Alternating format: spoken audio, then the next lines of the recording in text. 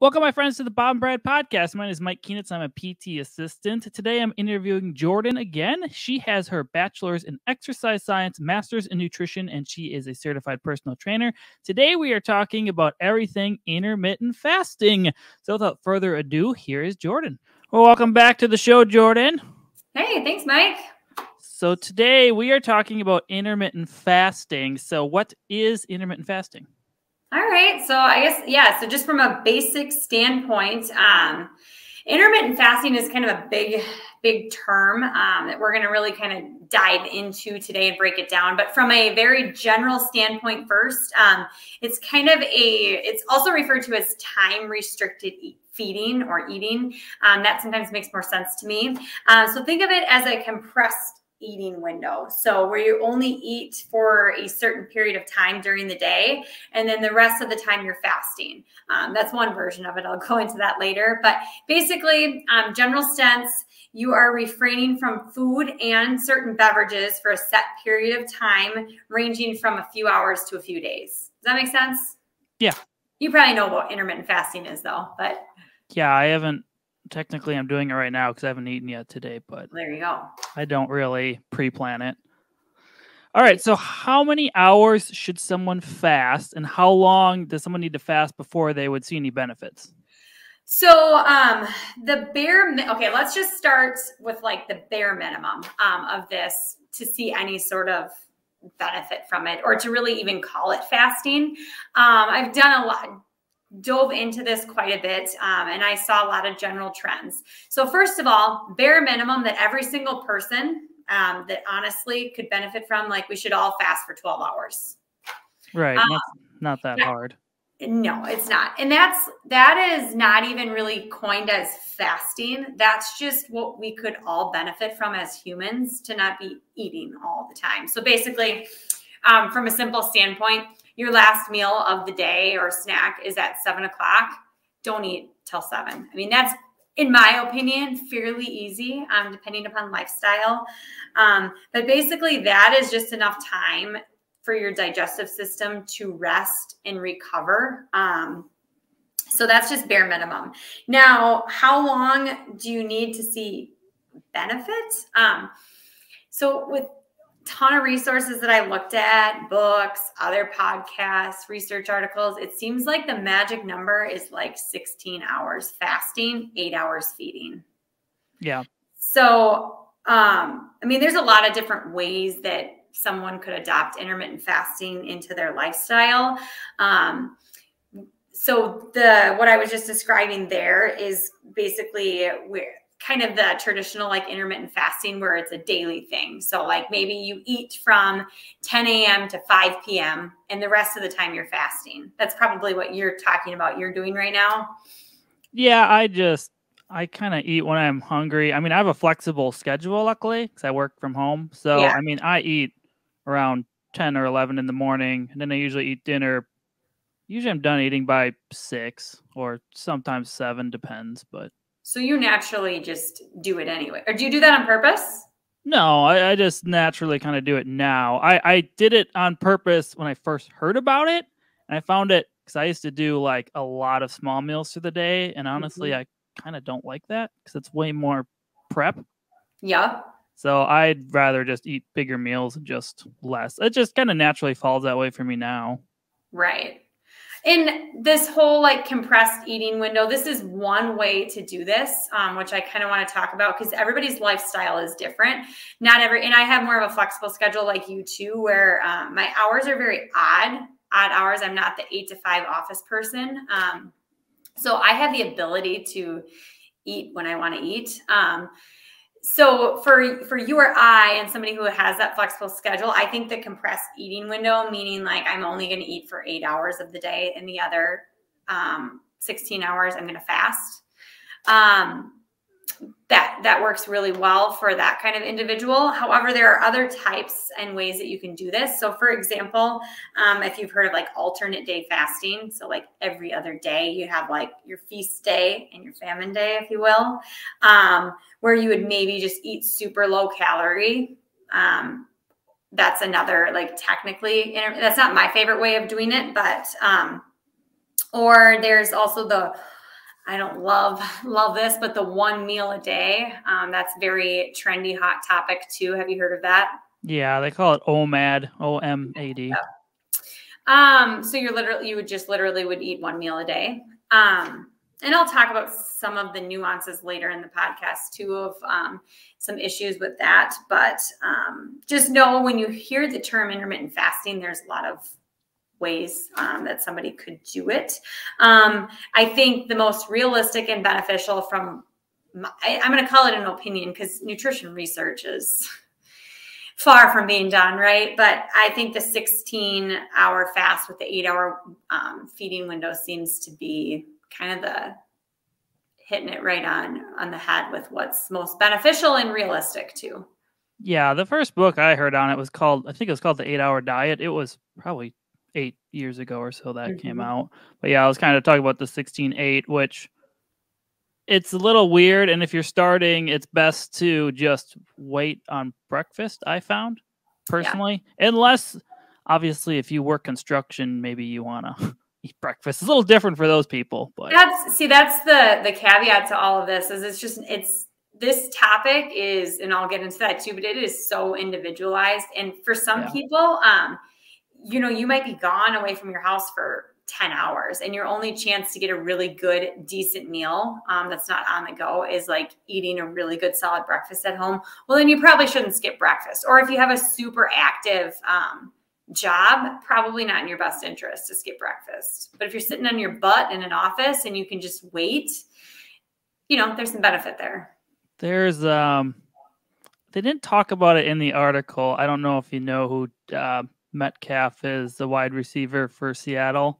Oh, I'm not a big sports guy, Mike. Oh, he's in very good shape, but he would literally go to football practice in the morning and not eat at all. And he's a big guy, but then afterwards he would buy like 2 big things of like gummy candies and then eat like a really big dinner. But he just didn't he liked to train fasted. He's kind of okay.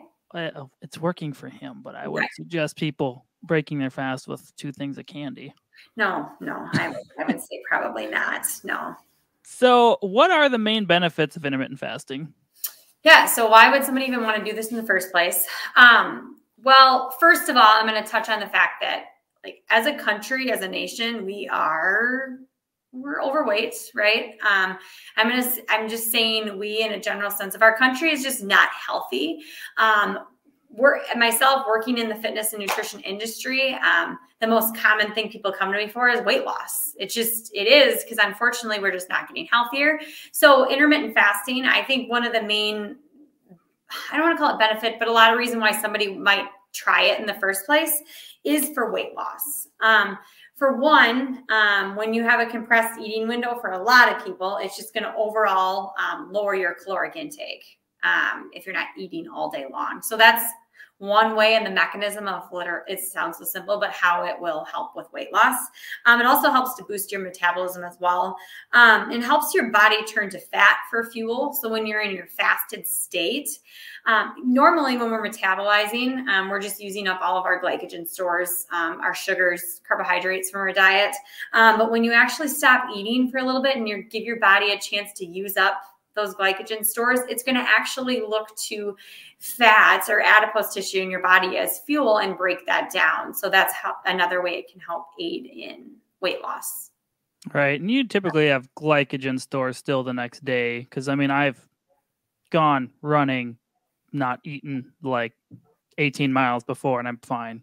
And you're okay, right? I'm not sprinting. It's slow running, but But you're probably a little bit more adapted to that than somebody who's just comprising 80% of their diet from carbohydrates and it's a little different for everyone, but And I would say, the fasting most people eat junk food or snacks at night when they're watching TV. So if you're like, oh, I'm not supposed to eat after dinner, it kind of eliminates all that. Right, for sure. So, Well, and another thing too, with like the whole weight loss conversation, I'm going to talk about way more benefits than just weight loss, but it also, the further you get into intermittent fasting, and you can maybe attest to this, but it also helps to just reduce your cravings too. If you're not constantly feasting the entire day long, your cravings are going to go down. You can speak to that. I would say too, if you're just starting it, like when I first did it, it might be kind of weird the first few days because it's a habit of eating snacks at night. And then once you get acclimated to it, like maybe you're hungry or crave something, but then it goes away after a little bit. Right. And I find if you just keep your mind occupied with something, you don't even focus on it anymore. You don't think about it. Yeah. Or just change your habits. Because if I just sit there and watch TV, you know, I get kind of, TV's not always engaging compared to other things. So you like tend to want to snack then. Like I found this doing something else, like a hobby of mine, instead of watching TV for a super long time, like just, I don't think about it then. That is a great point. Yeah. Yeah. Yeah. That tends to be why people overeat more and overindulge on the weekends, because we're not, I think for some people, you're just not keeping yourself busy like you are during the week. And so you have more time to focus on that then. So yeah. Yeah, no, that's a good little hack. Outside of just weight loss, though, there's more benefits. So if you're listening to this and you're like, I don't need to lose weight, because I know we have a ton of healthy viewers too that might be at their optimal body composition. Great. There are a lot of other benefits to it as well. So first of all, if you have any like gut or digestive health, like this is one of my, as a nutritional health coach, like one of my go-tos for people is talking about some degree of intermittent fasting, because if you actually give your gut and digestive system a break, it can improve a lot of like gut or digestive health issues. Because if we're constantly placing demands on it, like feeding ourselves all day long, it never has a chance. Just like we need to sleep and relax, your digestive system needs a break too. So. Yeah, I would say if you get like a lot of bloat too, like that really helps getting a long time from not eating. Yeah, for sure. The other, like a couple other things to just kind of like spew off too, it helps to promote cellular regeneration as well. So when you're not constantly demanding your body to digest food, your body can actually take time to do other things, such as repair cells. So damaged cells in our body, it can go and clean up damage in the body. It also helps to support healthy blood sugar levels as well. Helps to improve your immune health. Your immune system can actually work and amped up again when digestion can kind of settle down for a little bit. And then it's been shown too, just with helping with a lot of different heart health markers, blood markers, such as, you know, improving your blood pressure, improving triglyceride levels, so lowering your triglycerides, improving cholesterol levels as well. There's a good deal of research on all of that. And then I can't talk about intermittent fasting without talking about brain health too. There's actually entire books that have been written on this to help with both short-term and long-term. So while you or I might not necessarily be focused on preventing dementia yet, at least I should think about that, because we're all aging, but you know, somebody older, that's super important to think about. And there's a lot of good research going on how this can help prevent, you know, cognitive decline or dementia. And then, but short-term also helps with just focus, honestly, too. Yeah. So is there anyone that intermittent fasting is not appropriate for? Yeah. So, intermittent fasting is defined to like more than a 12-hour fast. I think probably, and always just, you know, everybody's individualized, so just do know that. But I would say the great majority of people can still benefit from like at least let your digestive system rest for 12 hours. Okay. But when I'm talking intermittent fasting, I'm talking more of like 14 plus hours of fasting. Okay. Some individuals that should be careful. Well, first of all, men and women are not created equal. All right. We're not. What's that? I said we're not. No. Oh. You're on like a 24-hour cycle, Mike. I'm on, more of a 30-day cycle. So we have a ton, as women, a ton of hormone fluctuations, whether we're talking about premenopausal or postmenopausal, a lot of hormone fluctuations that can go on. So I really want to caution women of childbearing years. So I kind of fall into that category. And if I was somebody who was trying to conceive right now, I might want to be pretty careful of intermittent fasting. Big reason for that is what that can tell and signal in my body is I don't have enough right now. So I don't have enough to share. And so I probably don't want to create another life right now because I'm in kind of a little bit of a famine state. Does that make sense? Yeah, I've obviously never thought about it because I'm a guy, but Of course, right. Now, there can be some women who could actually get great benefit when they're trying to conceive by partaking in intermittent fasting, but not every woman is a candidate for that. So if you are, and I don't mean to talk all about women's cycles here, Mike, and make you uncomfortable, but you don't have to comment on this. I'll just talk. If you're a woman that's, not cycling normally, intermittent fasting is probably not a great idea because your hormones are already having trouble being in sync. So I probably would caution you, is all I'm saying. Another, still speaking of women who are pregnant, probably not a great idea. Breastfeeding even, probably still not a great idea. If you're an individual who already has a very low body weight or low body fat percentage, this can elicit a greater loss in body weight if you're more susceptible to that. So that might not be a great you might not be a great candidate for intermittent fasting if you already struggle to keep weight on. Right. If you're somebody who's undergoing a ton of chronic stress, like you get a lot going on in your life and you are just barely hanging on, intermittent fasting does actually induce a little bit of a stressor load on the body. Not in a bad way, but it is an extra stress for your body. And if you're already like in that fight or flight, like barely hanging on, probably not the best idea to add this to your plate, if that makes sense. Yeah, especially if you're someone that's, if you're super hungry when you wake up, like you probably shouldn't fast.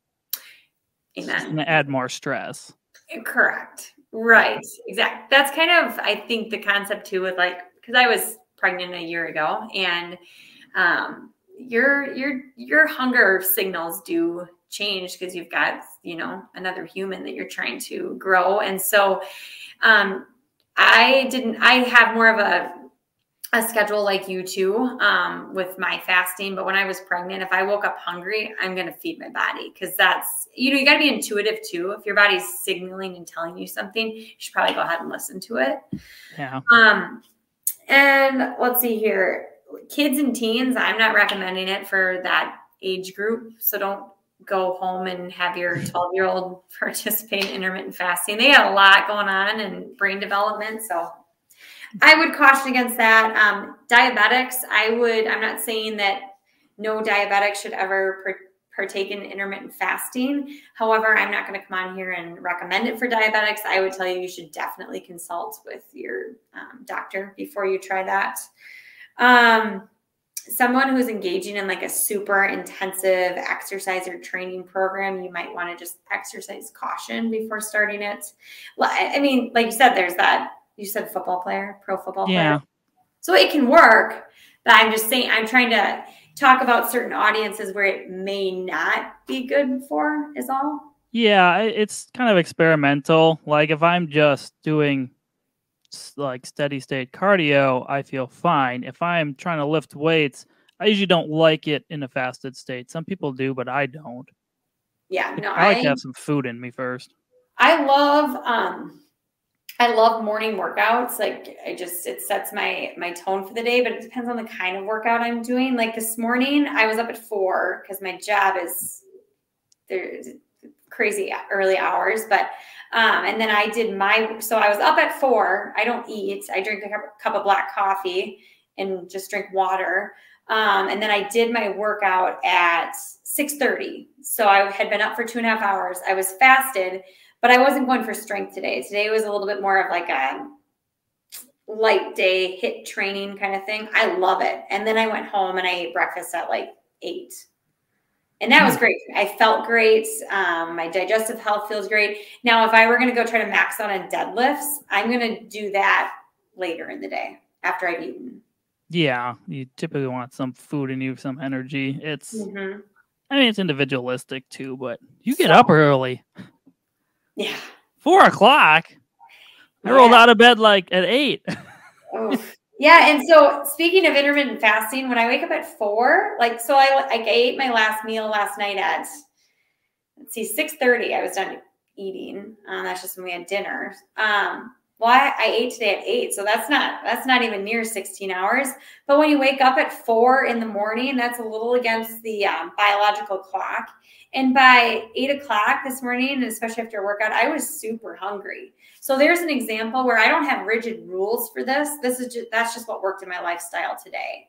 But I do try to never break the whole 12-hour rule, if that makes sense. Yeah, and it varies because I mean I've had days where I'm not hungry in the morning, but if I had like a lot of training and I burned a lot of calories that day, sometimes after dinner, like a few hours later, I might be kind of hungry. And so I will eat something. If it's like to the point where it's not a craving, but I'm like literally tired because I didn't eat enough. Yeah.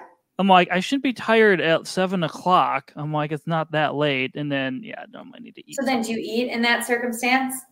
Yeah, I don't. Sometimes I'll like just won't if I'm preoccupied or doing something. But if I'm like really hungry, like I'll eat something. I don't make myself suffer For textbook rules. I mean, because yeah. there aren't any rules. This is just to, I think, create awareness around this topic. There's no like hard, fast rules around this. A lot of ways we do it. So, but I know when it's coming because it's like if it's just a normal day, a normal workout, I can normally just eat my 3 meals. If it's like I ran in the morning and then decided to lift in the afternoon and I had 2 workouts in one day, like I'm probably going to be hungrier later because I did way more stuff. Right. So it's just, it varies depending upon that basically. For sure. Yeah. So, do all foods and drinks break your fast, or is there something you can consume and still be fasting technically? So, I really can't think of any food that really you can. I mean, all food is basically off limits when you're fasting. Yeah. A lot of beverages will break your fast. There are a couple things though, like this morning I mentioned I drink a cup of coffee.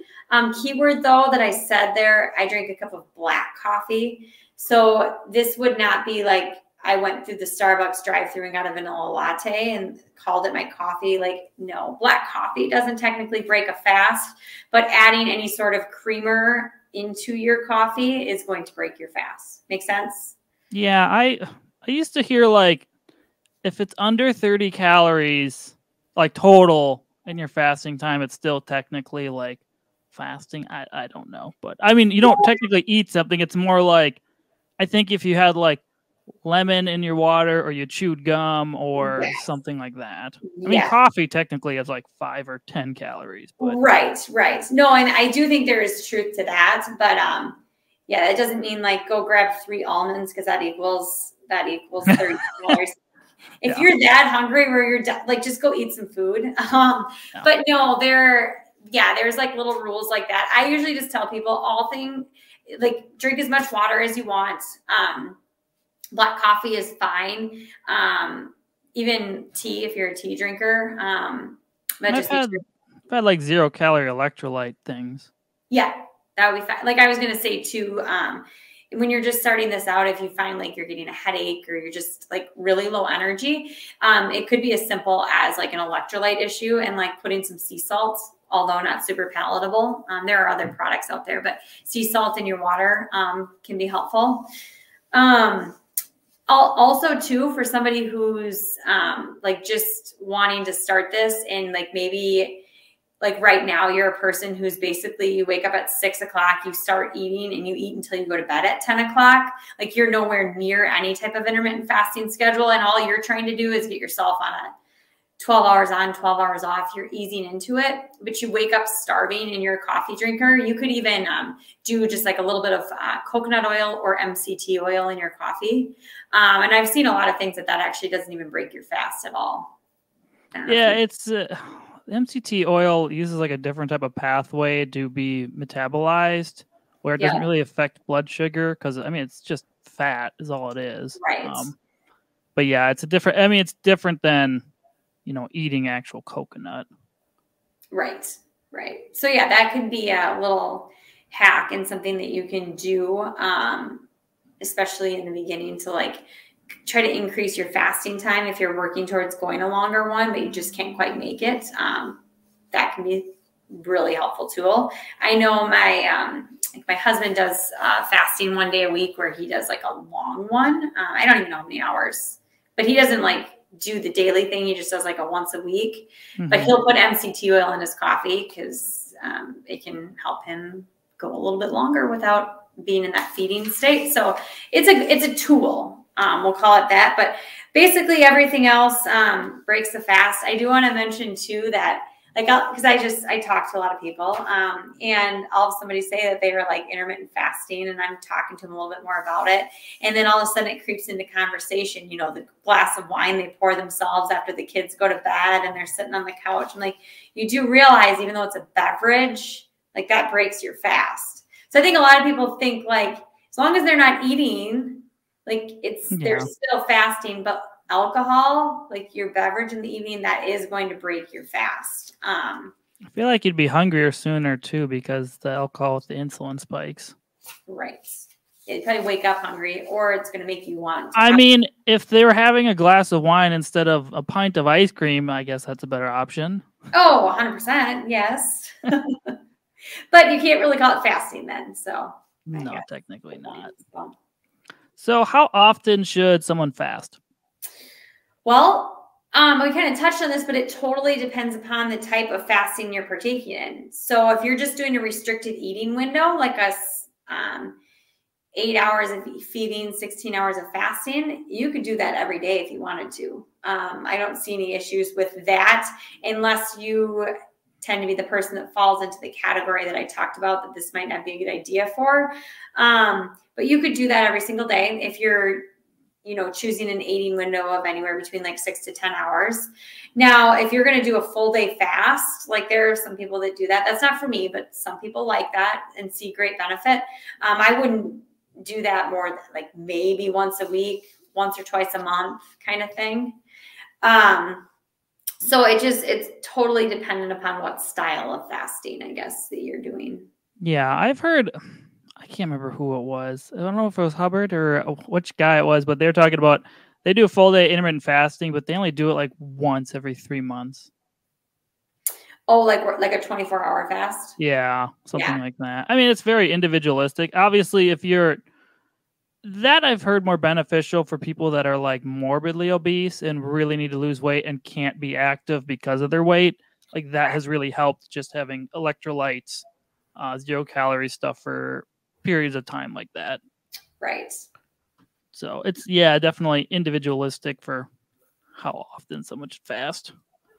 For sure. Yeah. There's a lot of like trial and error that comes along with doing this and trying this. It's honestly probably not a bad idea for somebody who's new to this to work with a nutrition coach, dietitian, if your doctor's knowledgeable, which they may or may not have any training in that, but to work with somebody, especially if you're brand new to it, I wouldn't go from a normal, like eating the normal standard American diet to all of a sudden like, oh, I'm gonna intermittent fast. I'm not gonna eat for 16 hours. Probably not a great way to do it. So you may want to work with somebody to kind of help trial and error with you, if you will. Right.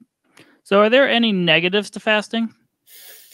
Well, first of all, it just might not be suitable for everyone's lifestyle. We touched on that already in the beginning. You gave the example of like a construction worker.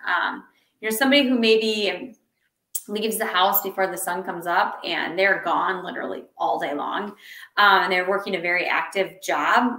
It's honestly probably that would be not a good idea. So the negative is just, it's not going to suit everybody's lifestyle. So although this conversation might sound really great to somebody, just know not everybody's lifestyle is suited to do this. Also, a couple other things, it can lead to dehydration for a couple reasons. But one of them is we actually get a lot of water in our food too, especially if you're eating a pretty clean diet with fruits and vegetables. So I think sometimes people then end up not getting enough hydration. So that can be a negative. It can lead to people can get headaches when you start out on it. A lot of times that's just a hydration issue though, making sure you're getting enough water and then electrolytes in your water as well. It could cause hypoglycemia. So it could cause dangerously low levels in your blood sugar. So that could be a negative. And also another negative I could see is I think it can cause people to overeat too and make poor food choices. Yeah. So, for example, if you go, you push it a little too long and then you're to the point where you are so hungry. I'm sure you've been there. I know I've been there before. Mm-hmm. And my day got away from me and I then get to the point where I'm ravenous. Then I am going to reach for anything and everything to fill myself up. And then we can end up making super poor choices, just quality of our food. And we can also end up eating way too much, even though it seems counterintuitive because we're compressing our eating window. So you would think naturally we're going to eat less. Well, depending upon how much somebody does it, it actually can lead to overeating too.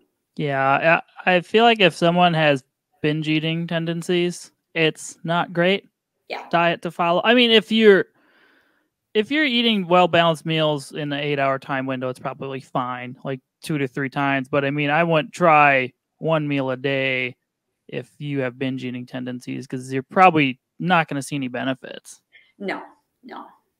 Yeah, it's not like you can literally eat as many calories as you want, whatever you want, and you'll still get healthy.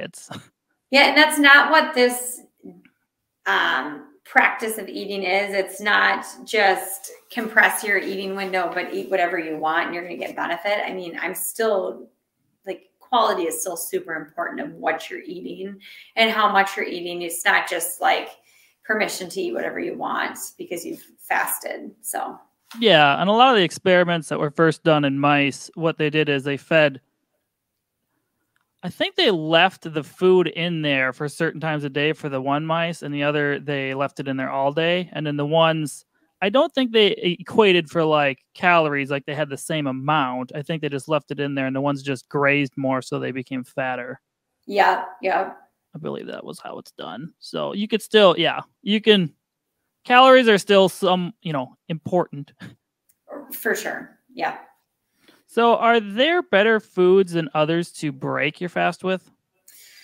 So with this one, yeah, I would not, so whatever, I'll go back. That football player, that was a good example. I don't even know who this dude is. And I'm referring to him, coming off of your fast with just a bunch of sugar, not a great idea.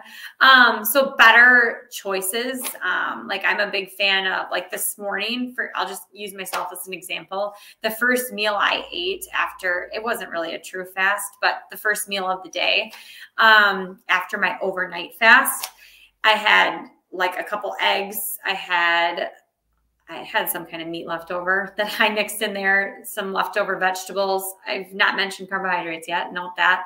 And then I put some slices of avocado on top of it. And I cooked all this in butter. So I ate fat and protein. That was my first meal of the day. The advantage to that is that meal is sticking with me now, and it's not making me want to go spiral out of control and just go eat a bunch of other crap. So focusing on, especially when you're going to be a little bit more hungry because it's your first meal of the day, right? So focusing on good quality protein and healthy fats for your first meal is going to be way better than coming off of it, eating a bagel and a bowl of cereal. Yeah, I would at least balance your food. I mean, you can still have carbohydrates in there, but just don't eat just a piece of toast or something. Right. Yeah. So focus, emphasize the protein and fat. I mean, carbohydrates fine to eat with it, but make sure you're for sure getting the carbs and fat in there for your first meal. Here is Here DK he is. Metcalf. Big dude. What's his name? DK Metcalf. Yeah. See, Mike, I don't know. My husband would probably shake me right now. I hope he doesn't listen to this. He's really embarrassed of me. Huh. Oh, it's fine. But yeah, that's the guy I was talking about. So the last question is, what is the best way to get started on fasting for someone that's new to it? So if you're starting from square one, I'll give you a couple tips. Don't do it all. Like don't all of a sudden adapt just an 8-hour feeding window and fast for 16 hours. Start small. So a simple thing that you could do is whenever you wake up, try to wait 1 hour before you eat your first meal. Like I know that probably sounds really simple to you, Mike, but for somebody who's eating all day long, like that's even a little bit of a challenge. Actually, who's the guy I was listening to? Huberman was talking about some research there of like, that's pretty strong. Just as we've evolved as humans, it's super important to for sure wait an hour and then 2 hours before you go to bed.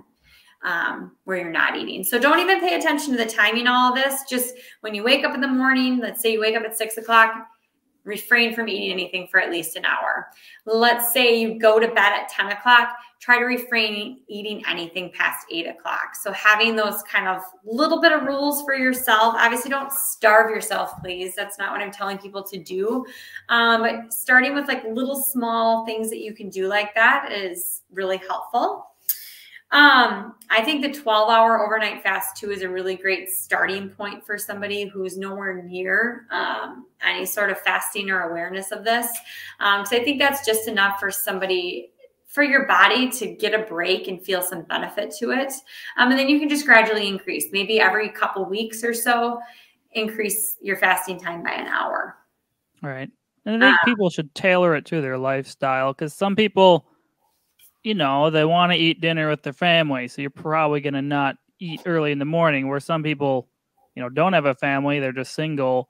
Maybe they'd rather eat, you know, breakfast. And then they're just like, I'm not hungry for dinner. Because, I mean, you technically, if you're active through the day, you'll burn the calories you eat in the morning versus at night. But Right. It also depends on total amount of calories you consume still. So, right. I think the big thing is kind of like tips for people getting started too. Like this is not meant to add an extra stressor to your life either. Like this is meant to kind of free you a little bit, like so that you're not all consumed by your food all the time. But yes, like you hit the nail on the head, like definitely want to tailor it to your lifestyle.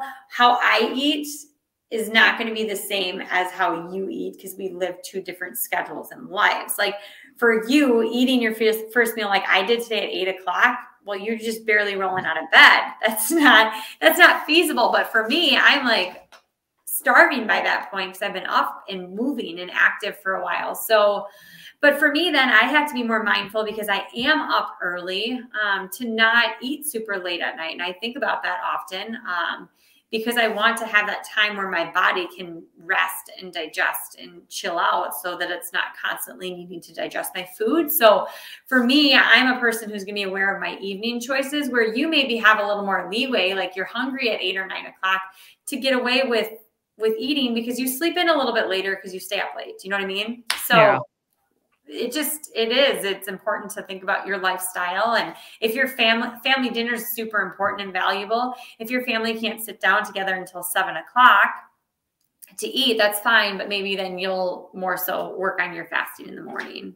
Yeah. And just because someone can't do it one day, like they're just busy, it doesn't mean you can't just do it tomorrow. Like you don't have to be strict with it every day. No. I mean, I'm not. There's benefit from even once a week if you do it. Like I'm not real great about it on the weekends because I stay up a little bit later. My weekdays are pretty rigid because you got to go to bed pretty early if you wake up at 4. But on weekends I might, do a little bit more socializing, stay awake a little bit later. I'm not real picky on the whole intermittent fasting thing over the weekend, or maybe somebody we go out to breakfast. I don't know. Don't sit and stress about it. You have to tailor it to your lifestyle. And there are still great benefits to fasting, even if you're not doing it regularly. Yeah. And some people, who is it? Thomas DeLauer or something? He has like certain days he fasts. Mm-hmm. He's a big fasting person, but yeah, I guess just pick what works for your schedule and don't make it seem like a chore. For me personally, it freed up my meals to be more calories and I feel more satiated because I used to do the small meal thing, and I can tell you I absolutely hated the small meal thing. Yeah, and I think you're probably a lot less susceptible too to like dips in your energy throughout the day. You're a little bit more stable in the energy. That should be a benefit people feel actually is increased energy.